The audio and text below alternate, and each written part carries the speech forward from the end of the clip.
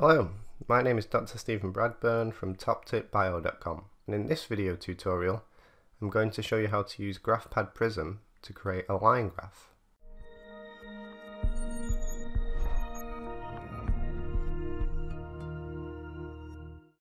So why are line graphs useful?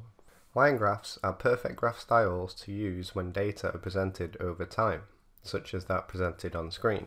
Here, each data point is connected by a straight line. A subtype of a line graph is one called a spaghetti plot, and this is where individual tracings for each subject is plotted onto the same line graph. Note, a line graph is not the same as a linear regression plot. In a line graph, each adjacent data point is connected with a straight line. However, in a linear regression plot, there is a regression line, or best fitting line, which may or may not pass through some of the data points. Linear regressions are explained in more detail in a separate video tutorial. In this video tutorial, I will show you how to create this line graph. Specifically, this data is from a Morris water maze assessment, which is a memory test in a set of young and old rats. The rats are tested in a water maze and the time taken to find a hidden platform is recorded. The rats are then tested over 8 days. So let's go into Prism and begin the tutorial. For this tutorial, I'm going to select an XY table and graph. I'm going to enter and import data into a new table. My X values are going to be numbers, and my Y values I'm going to enter 8 replicates in side-by-side subcolumns. I'm going to click the Create button. I'm just going to paste in the data that I have prepared earlier into the sheet. In this dataset, there are 8 replicates, or rats, in each group. The X values represent the number of days, going from 1 to 8, and the data itself are repeated measures over the days in the 8 different reps, recorded in seconds. So to create a line graph, since we have our data entered into our datasheet, I'm going to click on the connected graph sheet on the left-hand window to open up the graph wizard. For a line graph, you want to ensure that the XY graph family is selected, and there are multiple types of line graphs that can be created. There is the points and connecting line with error bars, where the summary data of replicates are plotted, such as the mean and error. You can then specify what the error represents. There is also the points with error bars without the joining lines. There is also the repeated measures with each replicate connected, so this is where all of the data are plotted onto the graph, with each replicate indicated on a separate line. This is otherwise known as a spaghetti plot. And there's also individual replicates with means or medians connected. If you scroll across, you'll also find connecting line with error bars, which is similar to the points and connecting line with error bars, just without the points. So for this video tutorial, I'm going to select the points and connecting line with error bars. Under the plot drop-down menu, you can change what is plotted. So in other words, what do the points represent? Here you can have the mean only without an error bar, the mean with error bar, the geometric mean with an error bar, or the median with an error bar. I'm going to select mean with error bar. And for the error bar themselves, you can specify what you want these error bars to represent. Is it the standard deviation, the standard error of the mean, the 95% confidence intervals, or the range? For this tutorial, I'm going to select the standard deviation. I'm going to click the OK button to create my graph. So this is the basis of our line graph for this video tutorial, and as it is, it needs some formatting. Firstly, you may want to adjust the colours of the line graph itself, and to do this, you would click on the Change Colours button at the top, where you can select from a pre-designed set of themes. The Change Colours button is explored in more detail in a separate quick tip video tutorial. But for now, I'm going to click on the Format Graph button at the top to open up the Format Graph window so we can adjust the appearance of our line graph. It is here that you can change the appearance of the line graph, including the symbols, the error bars, and the connecting line between the symbols. So for this settings at the top, I have my young or my first group selected, so all of my changes will be made to the young group. As within the graph wizard, you can change the appearance of the plots themselves and what they represent in this drop-down menu here, and also what the error bars represent in this drop-down menu here. underneath, under the Show Symbols header, here you can change the appearance of the symbols themselves in terms of the colour, the shape and the size. So for this, I'm going to change my symbol colour of my young group to be a blue. And I'm also going to change the size of my symbols from 4 to 3, making them slightly smaller. And I'm going to click the Apply button to preview my changes. So notice now the young group is blue in colour and the symbol sizes have been reduced. What I'm now going to do is just toggle to my old group.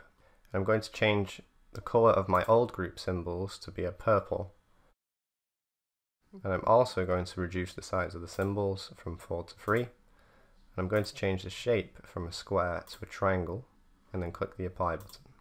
So now we have some colour onto our line graph. In the options underneath, there is also the ability to show bars, spikes or drop lines. So this option will include a vertical bar or drop line which will drop from the data point to the x-axis. So this provides a means of making a bar chart, for example, with bars at specific points along the x-axis instead of being evenly spaced. For example, if I click the options for my old group and click Apply, notice that a drop line has been added which starts at the x-axis and goes all the way up to the data points. For this line graph, I'm going to leave this option unchecked. So let's move on to the next settings, which is changing the appearance of the error bars. So here you can change the colour of the error bars, and you can also change whether the error bars should go in both directions or just above or below the symbol themselves. You can also change the style of the error bars, so what the actual error bars look like, and the thickness of the error bars.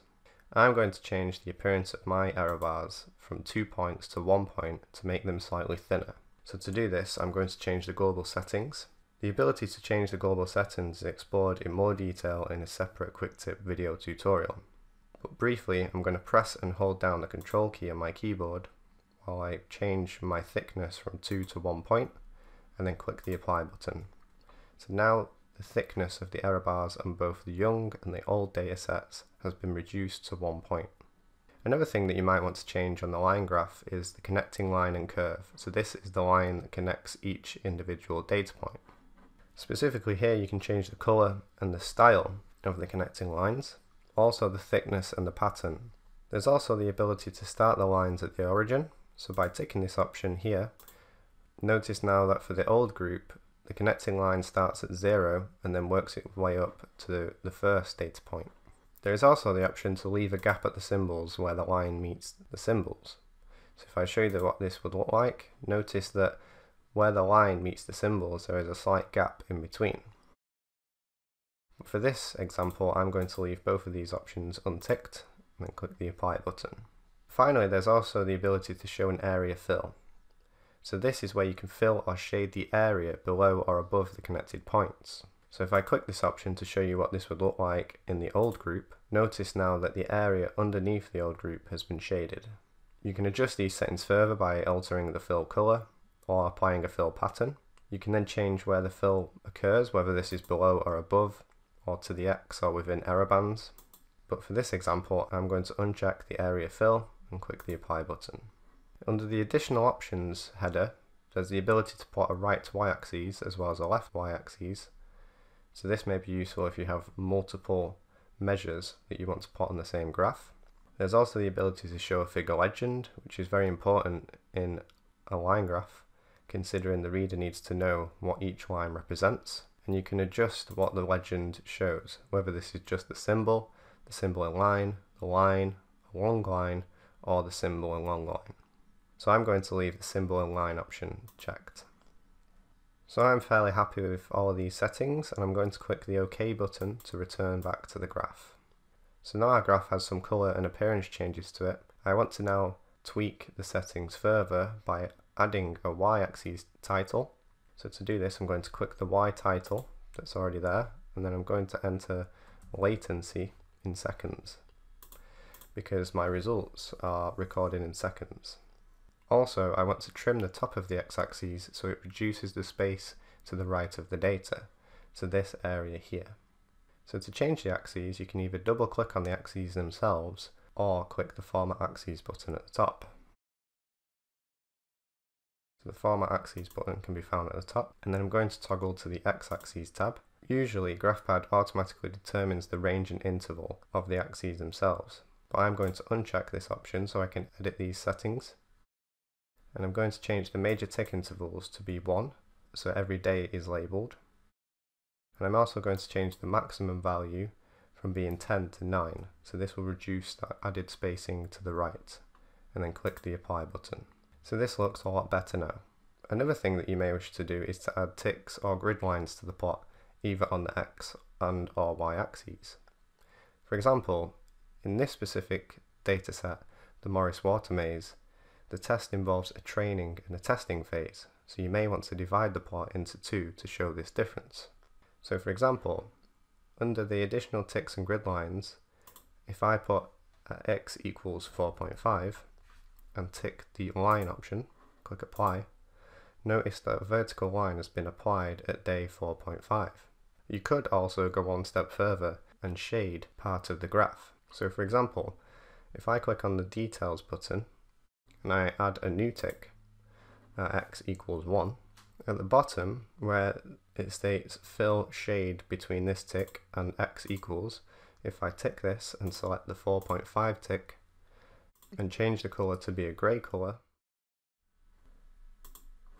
and click the OK button and then click the apply button to preview my changes, notice now that the left side of the graph has been shaded. I can also now remove this additional tick line at 4.5 by unticking this option, clicking apply.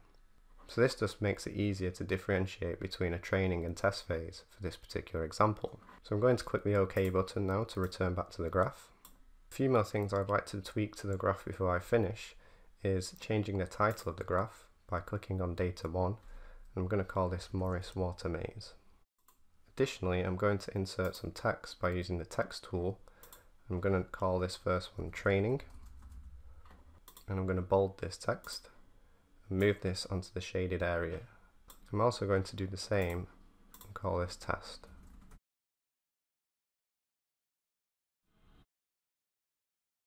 So now the reader knows that the shaded area is the training phase and the white area on the right is the test phase. And finally, I'm just going to move my figure legend closer to the graph. Another thing that you may wish to do in a line graph is apply significance lines or symbols onto the graph to show areas of statistical significance. So this feature is explored in more detail in a separate quick tip video tutorial. So that wraps up the line graph. So in conclusion, you've learnt about creating and interpreting a line graph in Prism, and you understand that line graphs are great when you want to show data over time. A variation of a line graph is known as a spaghetti plot, and this is where you can create multiple line graphs for each individual or replicate set. And you also understand that there are additional features within Prism to highlight areas of the line graph, such as shading.